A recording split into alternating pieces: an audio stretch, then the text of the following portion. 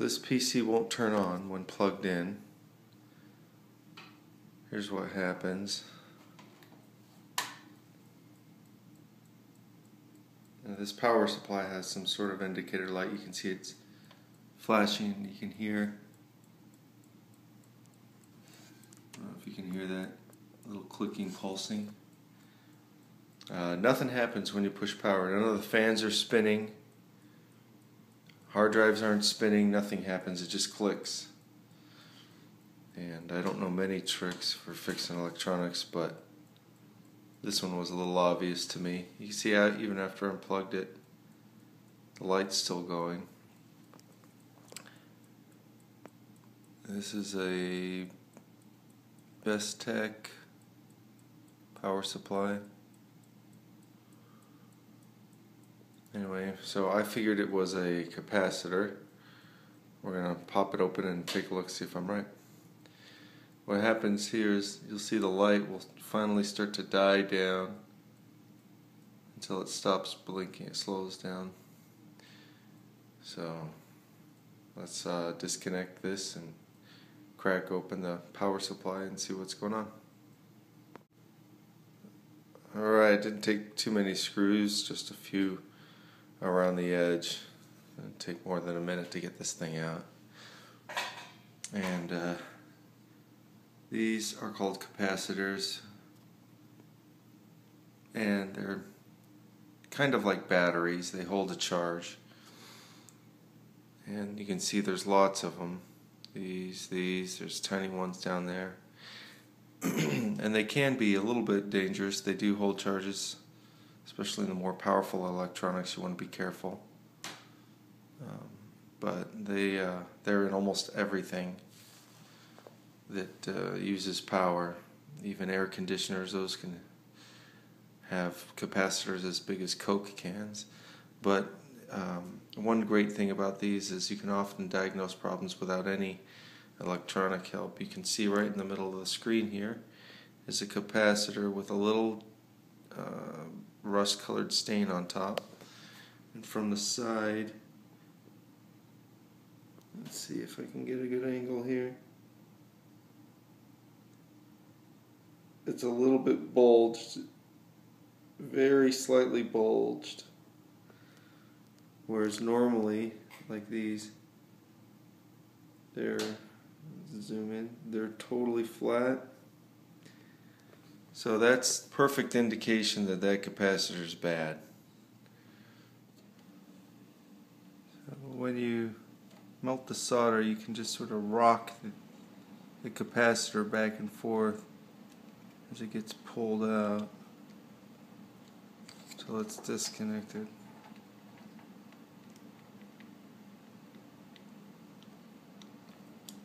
There you go. Now,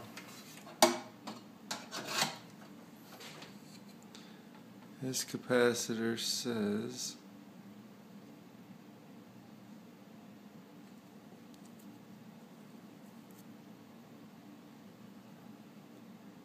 16 volts, 2200 microfarads. So I'll show you which ones you can replace it with. Okay, here's the original. The only things you need to know are the readings on it. The 2200 needs to be exactly 2200. But the 16 volts could be higher than 16 volts if you don't have a capacitor that will is an exact match. Right here is one that's an exact match in size and shape. Even this one is rolling everywhere. This one is huge compared to the other one, and it's still the same readings. You can see the size difference there. And let's see, this one, it's big and fat, so if you have room on the board to put it on, you could use this one. It's 35 volts is enough to handle it. So again, it only needs 16, so if it has more voltage you can use it. Here's another one, 25 volts. All these are just capacitors I ripped off of another board. So because this is the same size and shape, I'm just going to use this blue one and put it on. And when you put it on, it's just like a battery where there's a negative position, and the negative has to go to the negative. So before you take it off, pay attention to which way it was facing. Sometimes the boards aren't marked. So if you put it backwards, it won't work at all.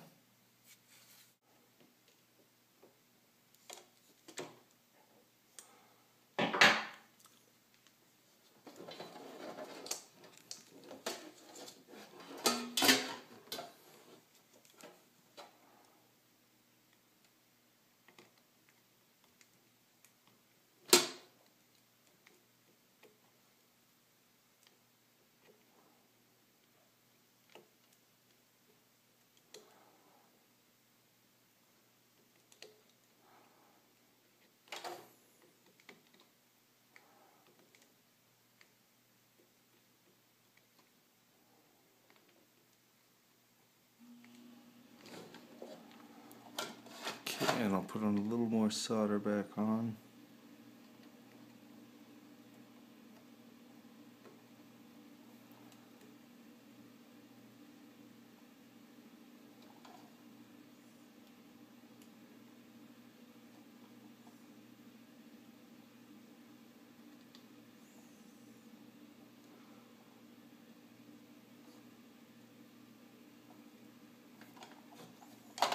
Or a lot more.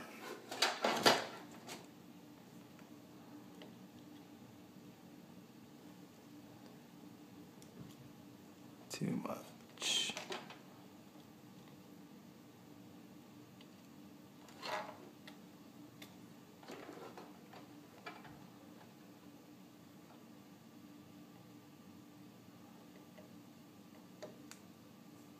You can get little tools that suction this stuff out. It's like a little pen. Once you melt it, push a little button and it does this little quick suction. And if I had one, I'd be using it, but I don't do this very much at all, so a lot of tools I could be using that I don't have. Oh man, that is just too much solder.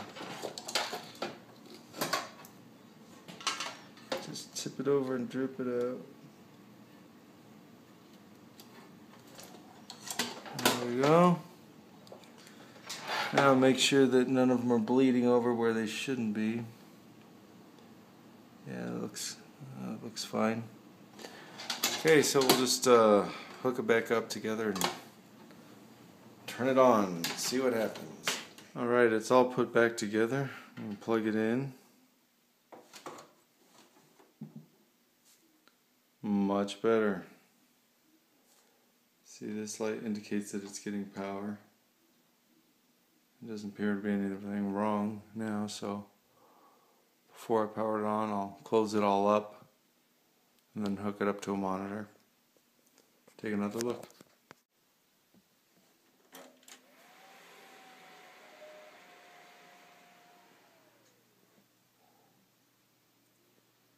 Alright, it works.